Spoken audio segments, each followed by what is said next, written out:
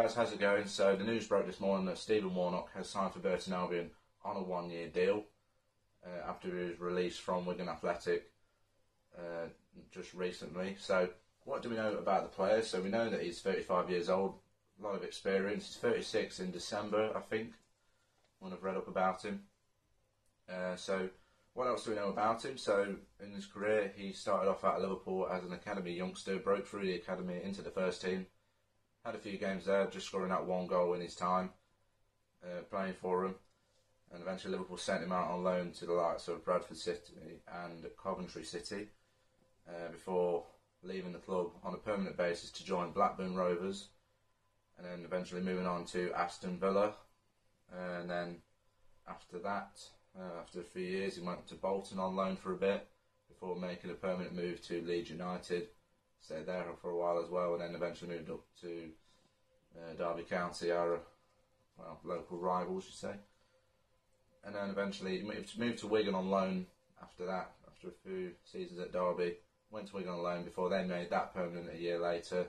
Spent 1 year there on a permanent deal before eventually signing for us. So for me, that is an ideal signing, I think, with Ben Turner being out for the first 5 games of the season. Could this potentially mean that the club's looking to stick to a back 3, unless he just goes with Warnock and McFadden in the centre of defence, with Messinho just sticking in that holding role in the midfield there? Unless he does go to back 3, well, we'll never know. We'll see when the first game comes along against Cardiff. But for me, it's a good signing. He brings a lot of experience to the team. He's had a lot of time in the Premier League, a lot of time in the Championship as well. And he can be like another leader in the team. So could this potentially mean as well that it's a replacement for Brayford? Because we know Brayford's out until about January because he's having like a knee operation or something, and he won't be back till that time. We could end up moving to another club. Hopefully not, but we'll have to wait and see. But Warnock definitely, for me, is an alright signing for us.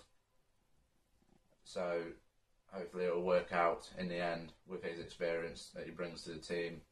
A bit of leadership in there as well. So that's all we need to know about Warnock. That's my opinion on him, and hopefully it works out for us. So thank you guys for watching. Hopefully my next video will be on another new signing. So thank you guys for watching. See you later.